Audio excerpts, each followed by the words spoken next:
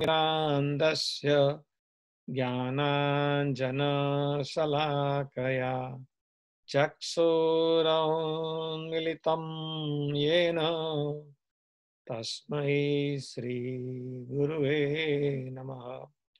श्रीचैतन्यमनोभीष्टं स्थापितं येन भूतले स्वयं रूपः कदा मह्यं ददाति स्वपदान्तिकम्। ॐ नमो भगवते वासुदेवाय। ॐ नमो भगवते वासुदेवाय। ॐ नमो भगवते वासुदेवाय। नारायणं नमस्कृत्य नरं चैव नरोत्तमं देवीं सरस्वतीं व्यासं ततो जयम् उदीरयेत्। नष्टप्रायेषु अभद्रेषु नित्यं भागवत सेवया भगवती उत्तमश्लोके भक्तिर्भवती नैष्ठिकी। गुरुवे गौरचन्द्राय श्रीराधिकाय तदालये कृष्णाय कृष्णभक्ताय तद्भक्ताय नमो नमः। वाञ्छाकल्पतरुभ्यश्च कृपा सिन्धुभ्य एव च पतितानां पावनेभ्यो वैष्णवेभ्यो नमो नमः। Hare Krishna everybody, and welcome to this session of Srimad Bhagavatam stories. So let us all go to Namisharanya. If not physically, by mentally we can go there, where Sutta Goswami is describing Srimad Bhagavatam to 88,000 sages there. Okay, so here now upon asking questions by the sages, the leader name was Saunakarusi. He was asking the questions on behalf of all the sages. And we were discussing yesterday that the second question that they ask is about what is the essence of the scripture. So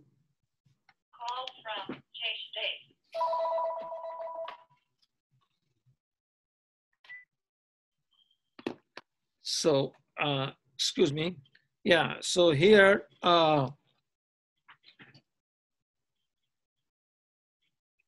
the second question that Saunakarusi asked on behalf of all 88,000 sages, Rusis there, assembled there, that what is the essence of the scripture? And Sutta Goswami was replying them. So I told them, while he was replying, he emphasized the importance of bhakti. We were discussing that point. And then we came to this slide here, where you can see that the best example is here of Yasodamata binding the Lord Krishna to illustrate the importance of bhakti. So we will learn this pastime when we go to 10th canto also in detail. But right now, I will just tell you the story in brief. Okay. So this incident of binding Krishna with the mortar, you can see that wooden mortar, that happened on the day of Deepavali. You know, according to the Hindu calendar, the last day of the year is Diwali. They are also called Deepavali. So this incident or this pastime happened on that day. So one time, Mother Yasoda taught herself to churn butter for Krishna. Why? Because Krishna was stealing from Gopi's house, you know, and the Gopis were complaining to Yasodamata. So Yasodamata thought that, you know, let me make butter myself. So I'll make very nice butter for him. So that way he will not steal butter from somebody else's house, you know. So that was his idea, her idea. So when she started churning butter, she was singing the pastimes of Krishna also. So Krishna was sleeping, but then when he heard her mother's voice, he woke up. And when he woke up, he found that his mother is not with him on the bed. So he just get down from the bed and then went to the place where the mother was churning the butter. So then he told his mother that, "Mother, I'm hungry, please feed me," like that, you know. So Mother Yasoda, being very loving mother, he began feeding him her breast milk. In the meantime, what happened, that she saw that the milk was boiling over on the stove that she put on the stove to heat it up. You know, that was also for Krishna actually. You know, she wants to make some sweet from that milk. So, and that milk was so important because that milk is like some of the very selected cow's milk was there for Krishna, you know. So she wanted to save that milk there over the stove because it was boiling over. So she put down Krishna from her lap and went to save that milk. So meantime, what happened? Here Krishna was angry because he was not yet satisfied with drinking breast milk from his mother. So what he saw around, there was a small stone was lying over there. So he picked up that stone and he hit the pot in which Mother Yasoda was churning the butter. So that was all like, you know, the curds, you know, was kind of a, so the pot broke and everything was spread around, you know. So then he thought that what will happen, you know, so he was kind of frightened. And then he ran away from that place and he was hiding himself, you know. So when Yasoda came back to that place, you know, he knew that this work is done by Krishna only because he was not there present also. So he thought it is his work that he did that thing, you know. But then again, here mother, you know, kind of, so she said, now let me do some punishment to Krishna, you know. She took a stick and went around to find him in the house here, you know. So, and he's hiding somewhere. So she went to find him like that. And when Krishna saw, he was frightened. Like, oh, my mother will, you know, hit the stick to me like that. And so then he just ran away. He was trying to run away, you know. And Mother Yasoda was also trying to run behind him to catch him, you know. But finally, when he got caught, you know, then she threw away the stick. Rather than hitting the stick, she decided to bind him because what happened, see, he was so frightened that Yasoda was in fear that he may run away from the home. So, but if I keep him binding, you know, here, then he will be safe, sort of. So thinking that he's binding it, Krishna here, okay. And there is more detailed pastime we will discuss when we study the 10th canto. But this is just, I would like to mention about this small, brief introductory information about this incident where Mother Yasoda is binding Krishna to illustrate the importance of bhakti. Because here, Krishna cannot say that, oh, I'm Supreme Personality of Godhead, Krishna, you cannot bind me like that, you know, something like that. Because he is servient to his mother. And so it's like, it shows Vatsalya means kind of a paternal, maternal love, you know, that you can see there for a woman to have that for a child, you know, like that. So bhakti is the essence of all the scripture. That is what Sutta Goswami wants to emphasize, you know. And we just learned this story as an example to that. Then also Sutta Goswami describes there are three kinds of devotees. For example, who worship the Lord, who do the deity worship. So one of them is like he has material desire and he approaches Krishna to fulfill his desire, and he respects the temple deity and everything is nice, but he does not respect the devotees. So that kind of devotee is kind of the neophyte or a beginner kind of devotee. Sutta Goswami gives the definition of that devotee. And then the middle class, sort of a second category of devotees, like he generally wants to serve the Lord, So that's why he builds friendship with those of similar mentality, and he is compassionate to the devotee that we talked about, beginning levels, and avoid those who do not believe in God. So that is the nature or characteristics of a sort of a secondary, little higher level of devotee. But the topmost devotee, Uttam, is like who he sees Lord everywhere, and he is present in all respect. So that kind of devotee is kind of considered, he see God in everywhere, sort of, because in a way, the God is a super soul, Krishna is a super soul in everybody's heart. So he developed that vision, by practicing devotional service, by practicing bhakti. He develops that kind of quality by which he will be able to see Lord Krishna everywhere. And he is called Uttam devotee like that.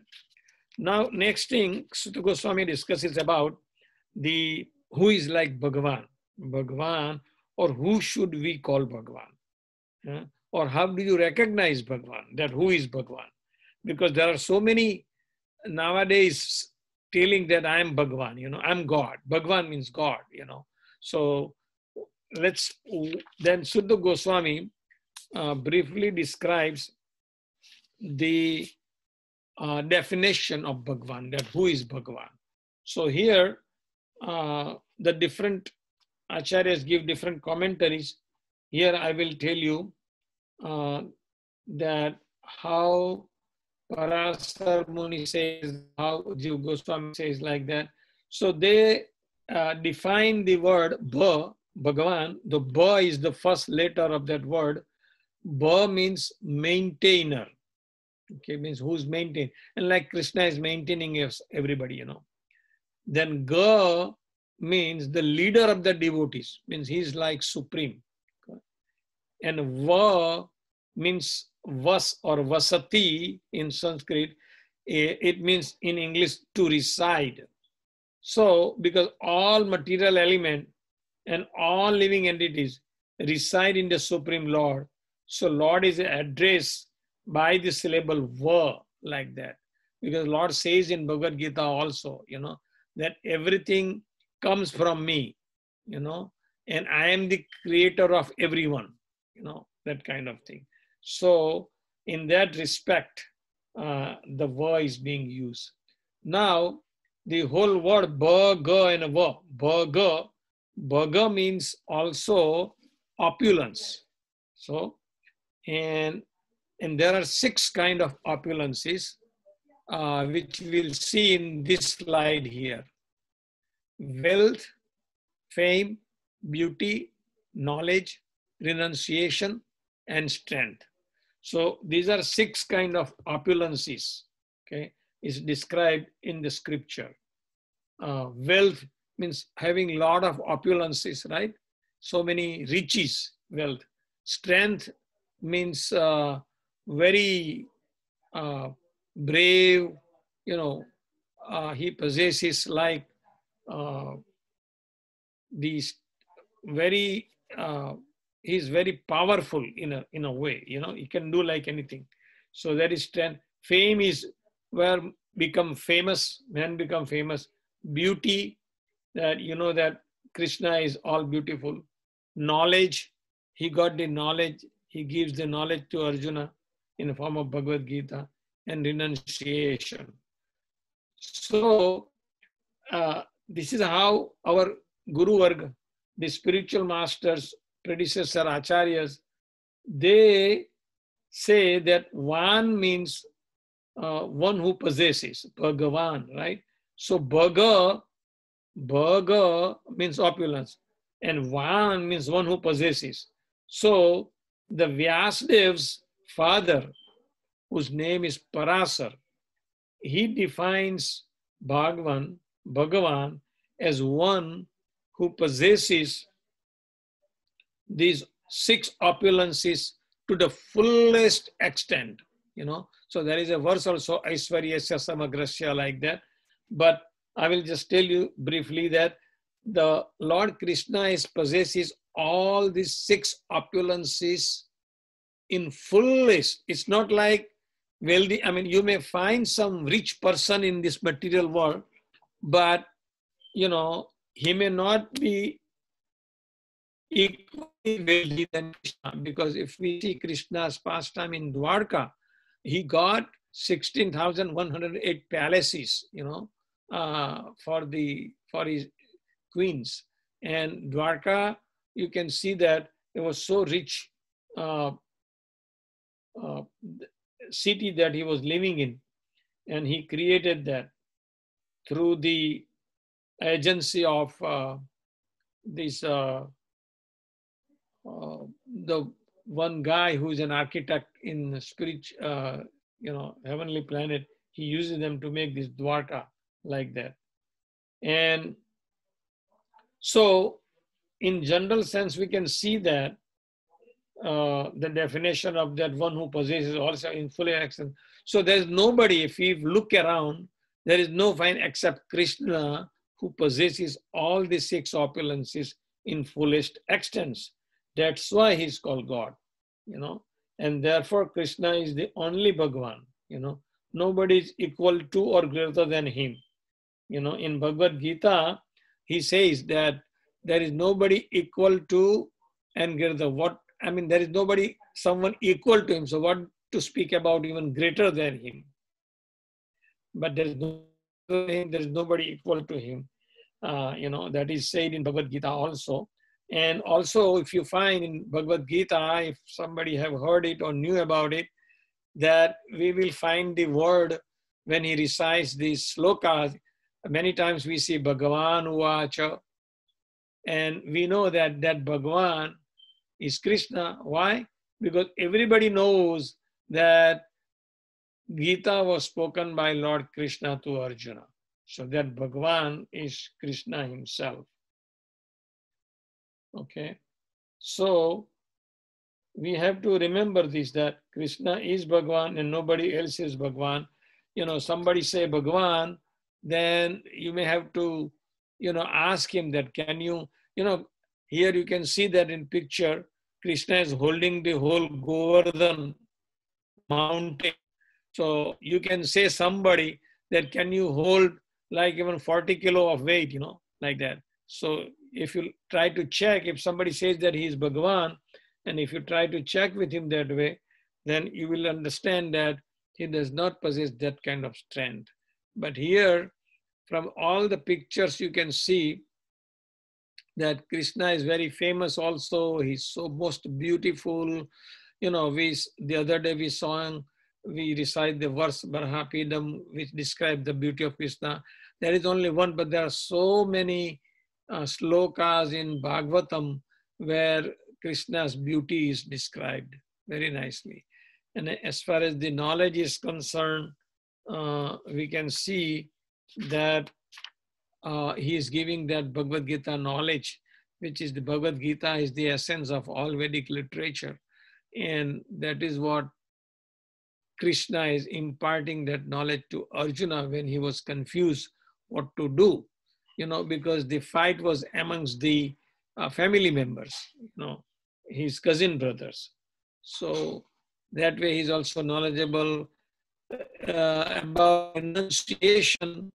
There is another example that Krishna performed his pastime Leela in Vrindavan for approximately 11 years, and maybe some days. But when Akrura came on the order of Kamsa to get the Krishna and Balaram from Vrindavan to Mathura. At that time, even Krishna was so much in love with all the Vrajvasis, I mean the people of Vrindavan, like elder Gopal, elder gopis, young gopis, young boys, even all the cows, all the other animals, the plant, trees, everybody, they were in love with Krishna, and Krishna loved them too, and he was very happy there. But when Akrura came there to get them, so he has to perform his Leela also in Mathura. So he immediately renounced everybody, because sometimes if we are attached so much, it will not be easy to renounce that kind of situation. Or if you are so happy from that situation, you don't want to let go that moment of enjoyment and then go away, like that. So, but Krishna, without thinking anything, also knowing that he has to perform his more pastime, he has to go there. So, because the reason he was going there, it was time to kill Kamsa also. So we will learn that as we go along, because all we're going to learn about Krishna's pastimes in this Srimad Bhagavatam in a story form. Anyway, so now then, next thing is that, so the Goswami describes is about how one should attain perfection in the human form of life. We got this human form, which is very rare to attain. It is sudurlabha, it is said in some slokas in Bhagavatam. It is not very easy to get that human birth. After so many pious activity, we get human birth, because when a person born, he becomes old, disease, death, and then he takes another birth. If he doesn't fulfill his mission as a human form to go to the spiritual world. Actually, our goal in human life is to achieve the spiritual world and develop love of God and go there, and eternally we can serve him. I mentioned the other day, there are 6 types of bodies, right? Which includes this human body also. But there are other bodies like fish, aquatics, the living entity that lives in water, like fish and crocodiles and whatnot. And then there are living entities which doesn't move, which is trees and plants like that, So that is another body. Insect, like serpent, insect, bees and all this kind of thing. They fall in the 3rd category of body. And then are several kinds of birds there. Also, there are several kinds of animals there. And then the human body. So there are 6 types of bodies described in our scripture, in Padma Purana especially. So the question is then how one should attain perfection in the human form of life. Well, we got this human form. So there is so the Goswami answers that all activities should be centered on Krishna to make the human life perfect. That is how he's telling them, that we have to make all activities, that we perform should be around Krishna. In other words, if we always hear about Krishna, that one activity, hearing about Krishna, talk about Krishna, we can talk about Krishna to our friends, we can remember him. If we have heard about him, that sometime we remember him. Oh, okay, I have heard about Krishna like this. He was lifting the Govardhan hill.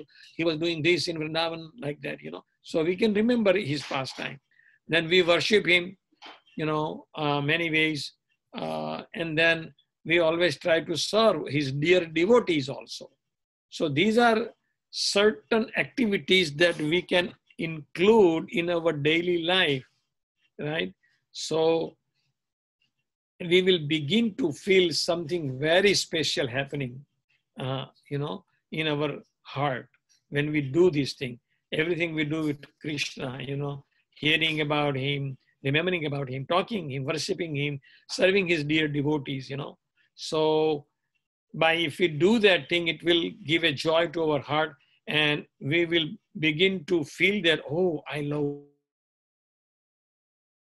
Krishna. Like everything, our activities are around Krishna, then we will begin to love Krishna, and we feel from our heart that, oh, I love Krishna like that.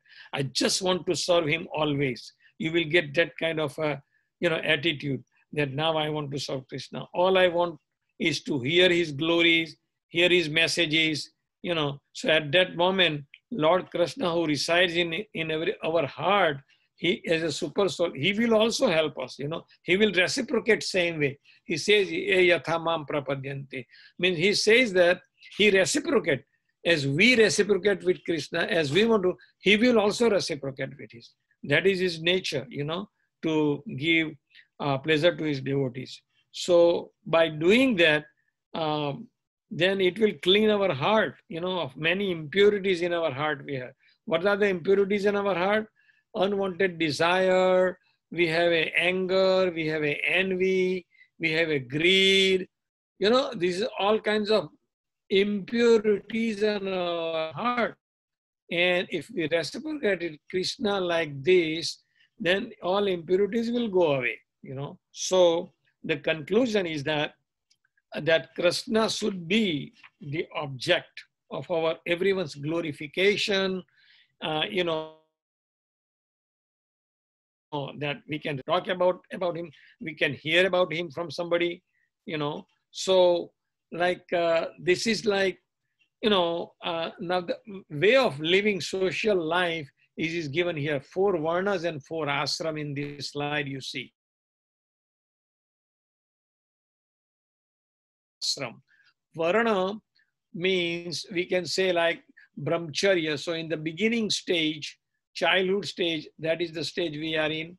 And then we grew older, we become grahastha. And then after we become grahastha, after 50 years or so, we become vanprastha, means we're trying to detach from the family life.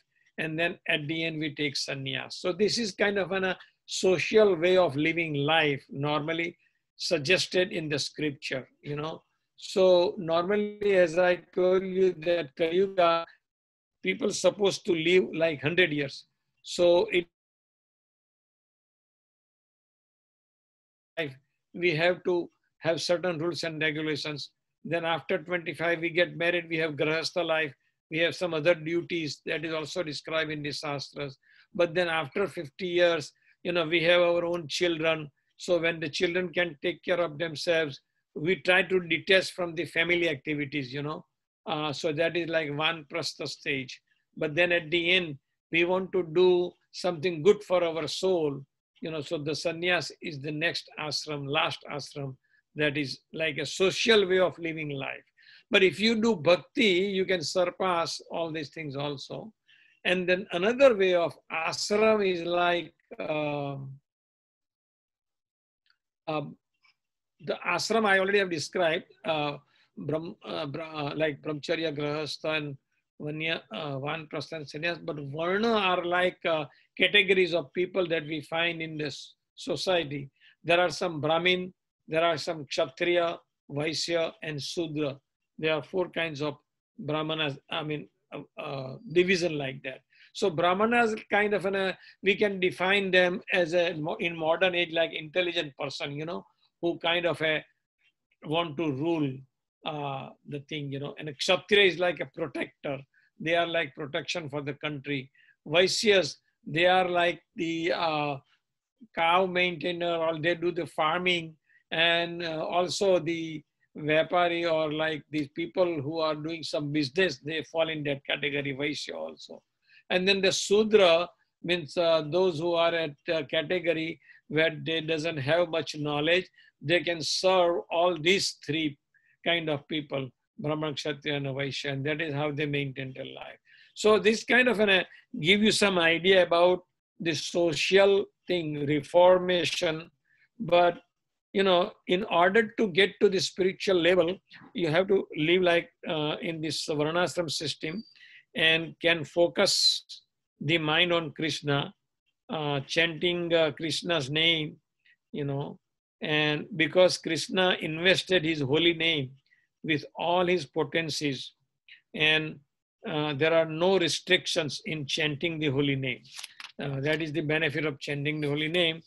There are so many benefits of chanting the holy name, we will discuss sometime, but I will just mention one point, effect of chanting Hare Krishna mantra. So just give you one example, that you see here rising sun.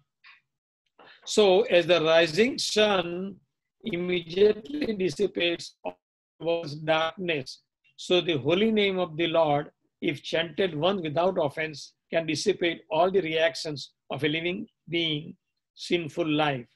So the holy name is like auspicious, means as you can see in the morning when the sun rises, the darkness of the night goes away. So similarly, when we chant the holy name,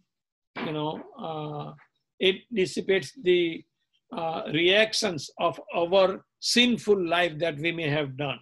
So that is the importance of chanting the holy name of the Lord. So with this, I will end it here and take questions. Thank you. Hare Krishna.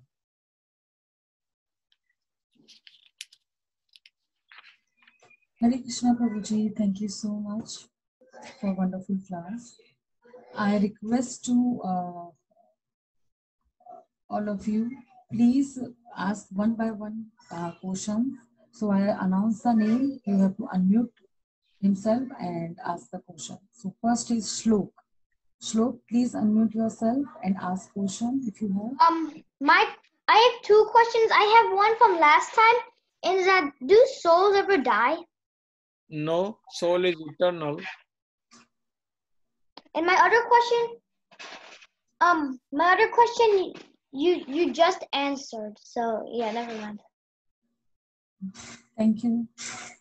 The next one is Tejas. Tejas.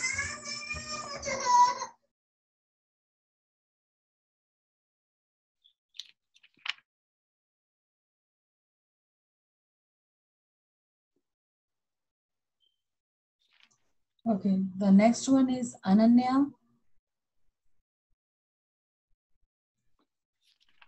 Ananya, please ask your question, Ananya. So my question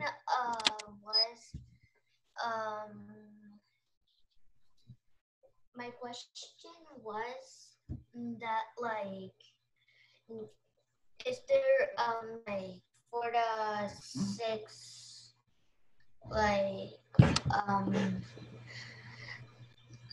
I forgot the six openings, I think, when no one is like Krishna with strength and knowledge, and the others, is there anyone else that has any one of those six openings? Any one of the six? Well, I didn't get quite your question. Can you repeat it? It's in one of the slides. One of the slides? Okay, yes. One of opulence here? Yes, this one. Is there anyone with wealth, fame, beauty, knowledge, renunciation, and strength? Yeah. Like, is there anyone else with one of them? Okay, so what is your question? So is there anyone else besides Krishna who has one of these six opulences? Yes, there may be somebody who may have one of these, but that is not to the fullest extent that Krishna has. Krishna has all these six in a complete form, in fullest extent. But somebody in the material world, maybe richest person may be there, right? But he may not possess other qualities, like other opulences, like beauty or strength or something like that, So everybody is sort of incomplete in some sense.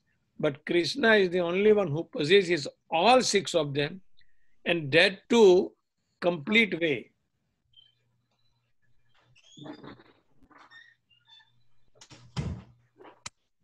Okay, Prabhuji, Thanks, Hare Krishna. No. Hare Krishna. Okay, next person. Amit. Amit, please unmute yourself. Prabhuji, what's the meaning of Vaishya? Oh, Vaisya is the category of a person who does the farming and business. Thank you. Hare Krishna. Hare Krishna. The next one is Kajal Shaha. Please unmute yourself.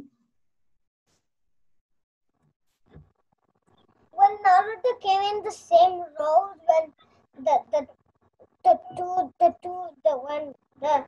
Mayagriva and Narakurveva was drinking beer, then I didn't get your question. Can you repeat it? when Naruto came in the same road where Mayagriva and Narakurveva is drinking beer, Narada cursing the beetle trees in Vrindavan. No, if somebody can understand the question, can you please repeat that for me? Narada came in the same road when the Naragriva and Mayagriva. Oh, okay. Okay. Nalakuvar and Manigriva. Okay. That was the pastime. Yeah. After this year. Yeah. Okay. So we will learn that pastime also. Yeah. Krishna liberated them. Yeah. You moving fast forward. We will come to that sometime. Okay, thank you, Prabhuji. Hare Krishna. Hare Krishna. You're welcome. Karthik, please unmute yourself. Karthik. Prabhuji, I have 7 questions. Okay. Some of them may not work. So my first question is, do yugas rotate? Yugas what? Yugas rotate? Yes, yugas rotate. Just like spring, fall, summer season, you know, in a year, right? In a year, you have 4 or 6 seasons, right? They also rotate. Yeah. So similarly, yugas rotate. Is this the first time yugas rotated, or did yugas rotate a lot? Oh, it may have rotated so many times. We don't know. Because it is perpetual cycle going on. So nobody can tell how many times it has rotated. Mm-hmm. And my third question is, why did God create bad if we're not supposed to do bad? God is what? Why did God create bad if we're not supposed to do bad? Oh, why God creates something that we are not supposed to? No, why did God create bad if we're not supposed to? Why create bad? Okay. So for God, good and bad is equal. For him, it doesn't make difference for front or back, good or bad, you know. It is on our side that we take it as a bad. Okay. In this creation, we think that it is bad, you know. So it is our mentality. In Krishna's eyes, in absolute way, it's very philosophical term, but in Krishna's eyes, everything is same. He doesn't have, in absolute term, you know, for Krishna, everything is same. And there is no, he will not distinguish from good to bad. It is we that we distinguish from good to bad. Okay. Because he is spiritual personality and we are material. You know, he has a quality of Sat, Chit and An. Sat means eternity. Chit means full of knowledge. And Anam is like is blissful.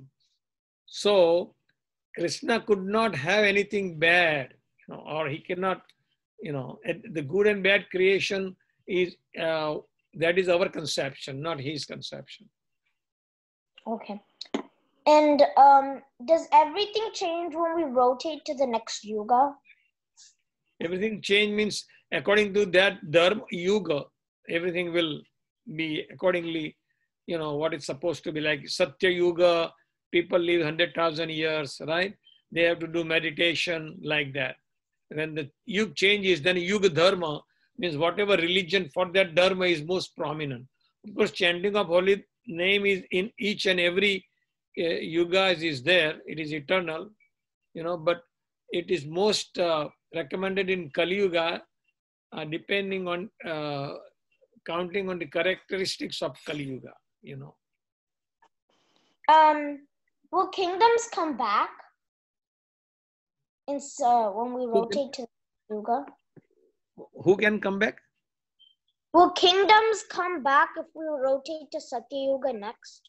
Kingdom? What Yeah. you mean? Kingdom is like you're talking about a palace. Palace. Yeah, everything will be in that proper thing, going on. And actually it is like going on, because, there are so many universes. We will learn about something, how he created this cosmic manifestation. At that time, more about it. But there are many universes, not only one. So this kind of thing is perpetual going on, which is very difficult for us to conceive. That's why it is called inconceivable. Lord creation, we'll just get a glimpse of it. We will not be able to understand it fully also. Did someone rule Dwarka before Krishna did? Somebody who was in Dwarka? No, did someone rule Dwarka before Krishna did? What is Dwar? I didn't get that one. Prabhuji, Dwarika place. Dwarika. Okay. So what about the Dwarika? Oh no, it's the Dwapar Yuga. The Krishna had that, and it is now, you can see that the original Dwarka is submerged into the ocean. What we see, Dwarka is there in unmanifested form.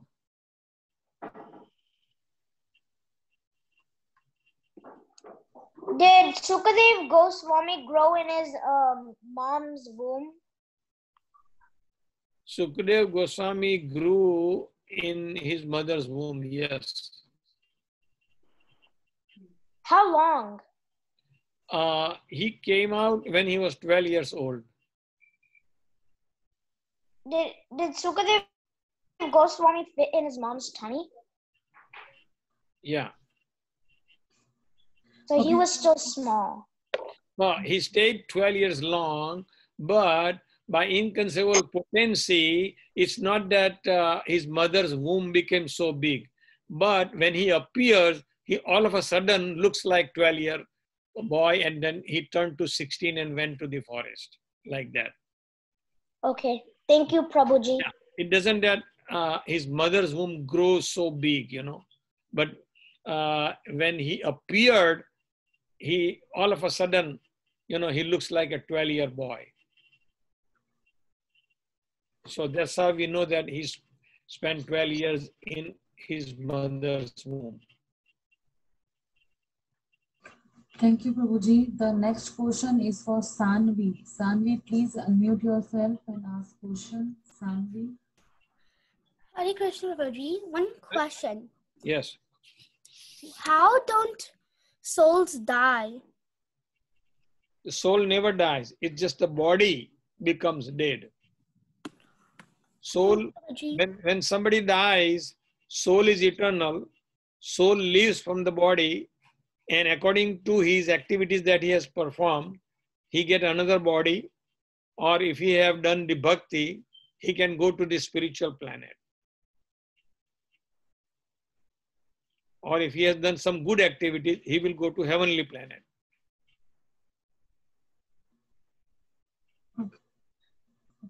The next is Kanai. Kanai, please unmute yourself. Kanai V. Yeah. So my question was, does the soul evolve after each birth? Because after each life, you learn, during each life, you learn something new. Does that knowledge stay in the dead body, or does it go into the soul and very good, evolve? very good question. I'll explain it to you. Okay, we have two bodies. Okay, gross body which you see, which is made of earth, water, fire, air, and ether. The gross body that we see. There is a subtle body which is made up of mind, intelligence, and ego. So the soul is covered by these two bodies, subtle body and then the gross body that we see. Subtle body you cannot see because it is made up of mind, intelligence, and ego. So at the time of somebody passing away, at somebody's death, subtle body carries the soul to the next body. And what happened, like you're asking about what we have learned in this life. Okay, whatever we have learned in this life will go away. Only if you have learned something spiritual, that will come with you. Okay. So if you are a doctor in this life, that doesn't mean that next life you will become a doctor. Okay, and then you may go to different species also, not necessarily that you will come in a human species. You may go to bird species, animals, depending on your karma also. And if you have done a good thing, you will go to the heavenly planet and enjoy with the demigod. And if you have done super good, then or spiritual, if you have developed spiritual progress, then you will go to the Vaikuntha planet. There are so many Vaikuntha planets. From where you go, you don't have to come back from there to material planet to get in the cycle of birth and death. So whenever you come to this material planet, you have to go through this, because everything has its lifespan. Even the fish, elephant, tiger, plant, trees, all these things. They have a certain many of years that they have, but after that they have to go to, pass through this. It's a natural evolution in a way that depending on your karma, suppose somewhere take birth in a fish form, then maybe, evolve from that to, bird form or animal form like that, and then come to the human form like that. So that it is like 8.4 million species, species means bodies, different bodies we inhabit in. And the people will transmigrating from one body to another body till they get liberated, You got that? Yes. Okay.